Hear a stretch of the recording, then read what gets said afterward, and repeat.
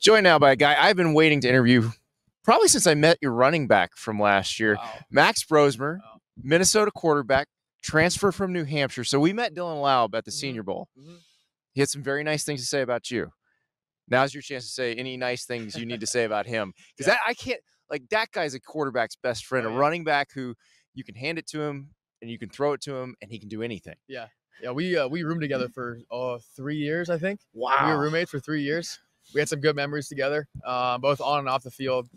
He's an outstanding individual. I had a blast playing with him and being his roommate and going through college together. And, I can't thank him enough for what he did for the team but also just being friends outside of football. And now you get Darius Taylor. Yeah. That's a pretty good trade because Dylan's with the Raiders now. So no hope of getting him. But we talked to Darius earlier today and he's a sophomore in college and he's talking about all of the stuff he does to take care of his body. It's like listening to an NFL 10-year veteran. Yeah. And that's got to be exciting. He's an extremely mature individual for how young he is. You forget he's a second year in college.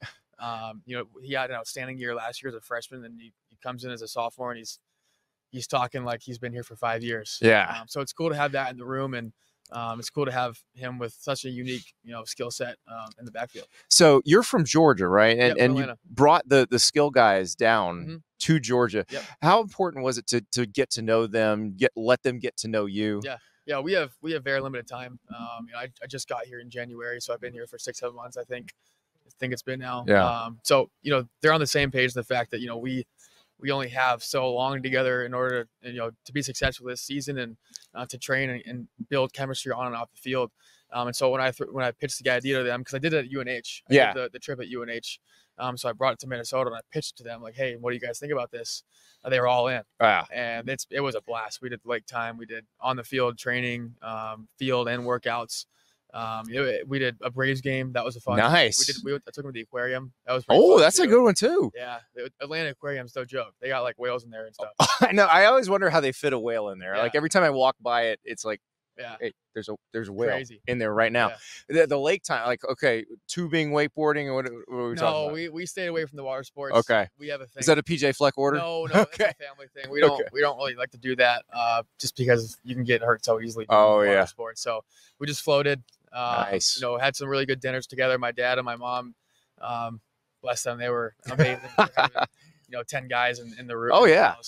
But cooking really good food and dinner for us, and it was just the time off the field that we spent together that meant a lot. That's going to really contribute to our success this year. And that's the thing. You have to do this in such an accelerated fashion. You only have the 1 year here, and so you got to make sure they know you, you know them, and the chemistry's right. Totally, yeah, and I think it's learning about people from their backgrounds and outside of football that really brings a team together. Yeah.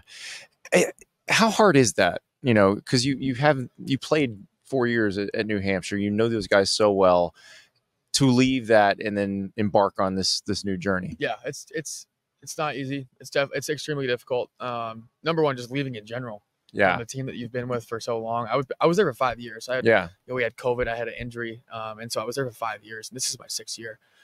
So learning how to lead those guys, you're always learning something new every single year, and then that kind of gets cut short because now I'm transitioning to a different school where I have to kind of restart.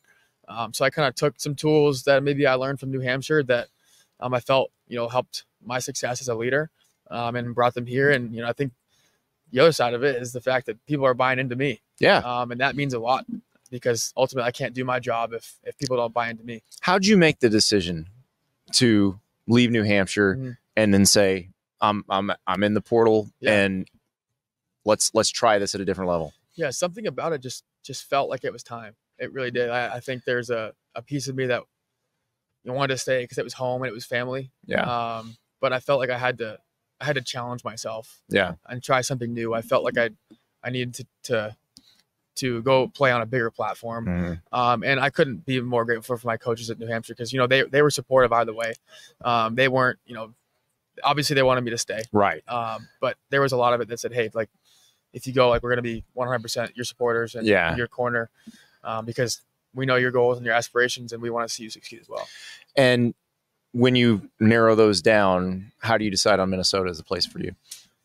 It was the culture and the team. And so, you know, meeting Coach Fleck in person was pretty cool. I'd heard about his days at Western Michigan. Oh, yeah. And how he kind of transitioned to Minnesota and, you know, brought his culture with him. And it's such a unique culture.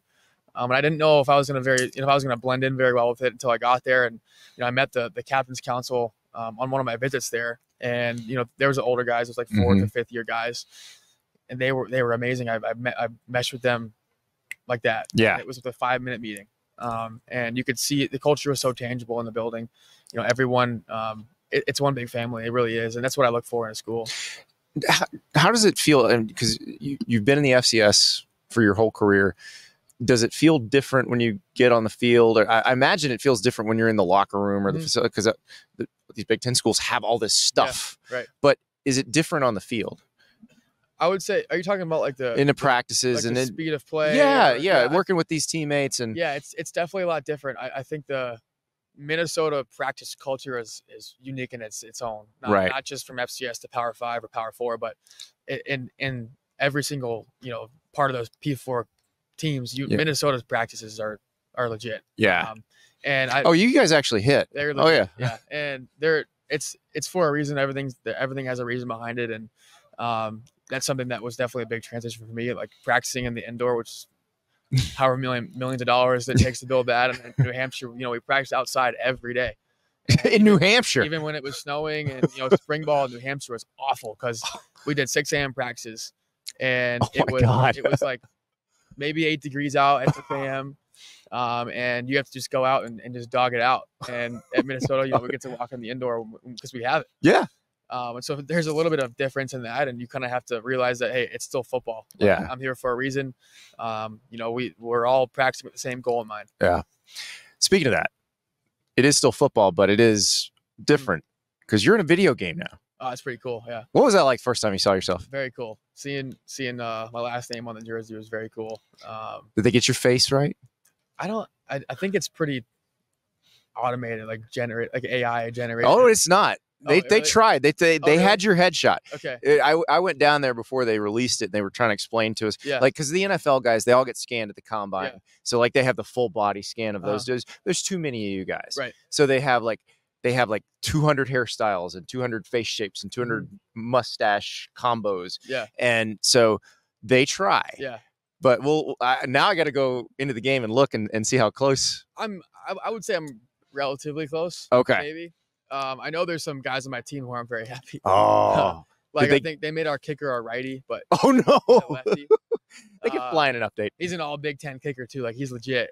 He's mad because he's a righty. Or sorry, he's a lefty, and they made him a righty. I know one of my guys, like Philip Daniels, one of my tackles. Yeah. Like, they messed his face up so bad on the game, and he's a little upset about that. But you know, I think the guys are just super grateful to be in the game. Attributes though, do you feel good? Do you feel like it looks like you? Yeah, I would say generally. The arm good enough, the accuracy good enough. No comment. Everybody can be a little better. Yeah, even Donovan Edwards, who's on the cover, was like, I could have been rated a little higher. Everyone will say they could be a little higher. But I just like the fact that I'm in the game. Is pretty well, cool. Hey, when you tear it up first couple weeks, they'll update. Yeah, hopefully. Yeah, I'll see. Well, good luck, Max. I appreciate it. Yeah, thank you, man. Thank you. Thank you so much for watching. Just a reminder, subscribe to this channel right here so you never miss an episode of Andy Staples on 3. And oh, by the way, watch all the other great videos on the On3 Sports YouTube channel.